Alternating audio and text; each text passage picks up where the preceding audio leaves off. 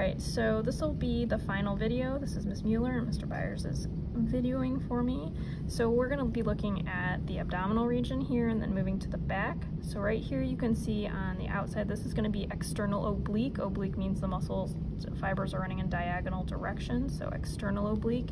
If we lift that up, in here we have the internal oblique, so they're running this way, so internal oblique here, and here we've separated out, actually all of this is the transverse abdominis, but here we've removed a little bit of this fascia so you can see that it's running in that transverse direction. And then running right down the middle here under kind of this fascia, that's going to be the rectus abdominis right here.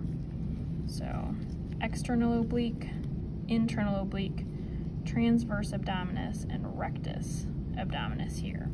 As we move to the back, we're going to look at two big muscles. So here we can see this big flap. This is going to be Latissimus dorsi, so it's covering the big all the way down to the lower part of the back. That's Latissimus dorsi.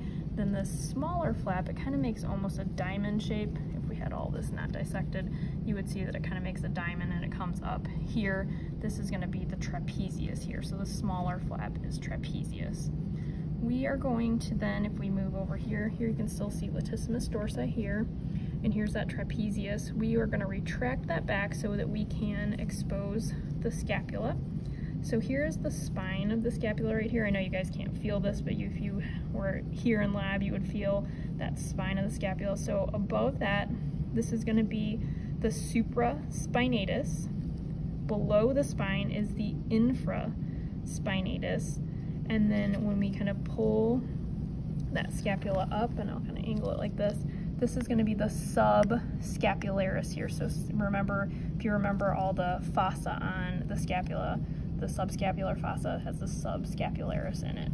We kind of come back here, right down here, kind of running along the edge of the scapula. This is going to be teres major here. And then as we kind of pop the arm up a little bit, you're going to see these muscles right here. These are the rhomboideus muscles here. Kind of have that stringy kind of appearance, and they're going to go from, you know, the vertebrae over to the scapula. So that's rhomboideus. Then if we kind of move over here, we're going to tip this guy sideways, and we lift up that Latissimus dorsi. Here on the side, you're going to see these muscles right here. This is the Serratus Anterior, so if you know what a serrated knife is, it has that jagged tooth-like edge, so you can kind of see the jagged edges there. This is going to be Serratus Anterior. All of this right here is Serratus Anterior.